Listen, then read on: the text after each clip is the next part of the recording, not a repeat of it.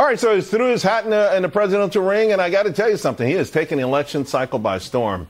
His political agenda would fundamentally reshape America, but in this case, it would reshape America back to its roots, to its ethos that propelled us to greatness in the first place. I want to bring in 2024 presidential candidate Vivek Ramaswamy. You know, Vivek, Eisenhower, his farewell address warned of the unwarranted influence of the military-industrial complex, and you're warning about this new woke industrial complex. Explain that. So, look, I think there's a merger, Charles, of private power and state power to together do now what neither can do on its own. That's what the ESG movement is all about. That's actually a lot of what so-called big tech censorship is all about. It's not big tech censorship. It's government tech censorship, where government is deputizing private companies to do through the back door what government could not get done through the front door under the Constitution. That's why I've said as U.S. president, one of my first executive orders will be to say that anytime there's a government bureaucrat who has pressured a private company to take an action that the government couldn't take directly, we will publish that and disclose it, because you have to see the problem in order to solve it. We're also going to go the distance and solve it as well. You know, right now in this country, morale is just is sinking like a rock.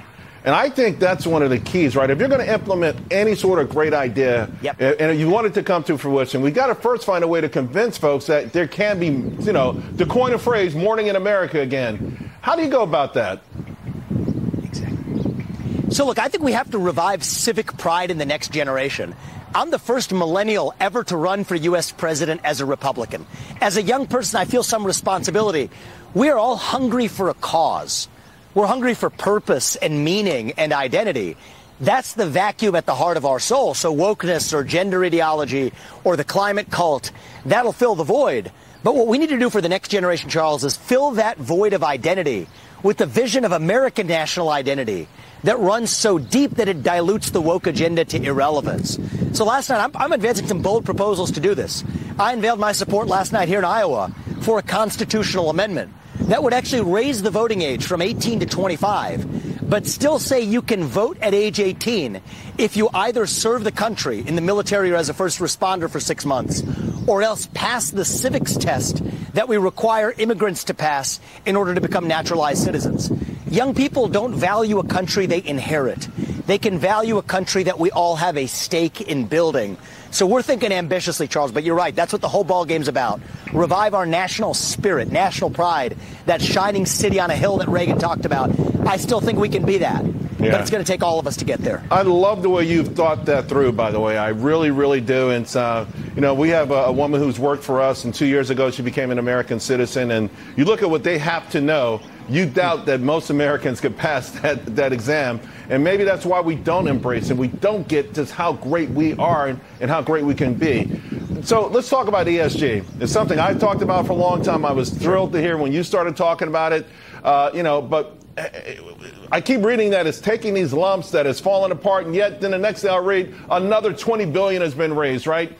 I feel like these governments, the Biden administration included, they're just so set on, you know, going after things like gas stoves that if you're an investor, for instance, you almost have to put money into it, right? You've got to put money into an EV if the governments around the world are going to make you only drive EVs. How do we break that? Because they're taking it to a point where you've got to participate. You're hitting the nail on the head. They will tell you that, oh, this is just the free market. That is wrong. This is not the invisible hand of the free market. This is the invisible fist of government. I'll give you examples. Take CalPERS or the New York State pension funds. CalPERS is the California pension fund. They say to asset managers that you can't manage our money unless you adopt these environmental and social mandates for your portfolio companies.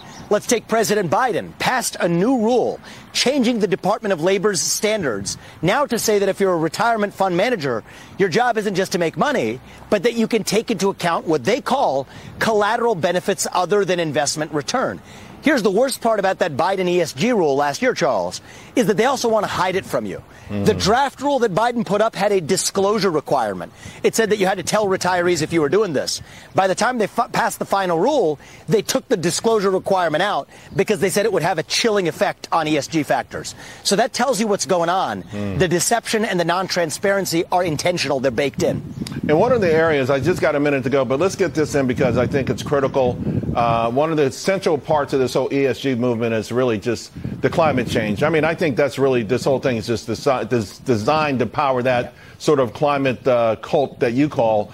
And you've been talking about nuclear power. What's amazing about that, if you look at polls, the overwhelming majority of Americans think, yeah, that would be great. So we know it will be great. You got 77% of Americans who favor it. Why can't we get to that? Well, see, here's what's going on. I favor drilling, fracking, burning coal. I say so unapologetically. I will abandon the climate cult as president, eliminate the measurement of carbon emissions in the federal government. But nuclear energy is the best known form of carbon-free energy production known to mankind, and yet many in the climate movement are against that, too.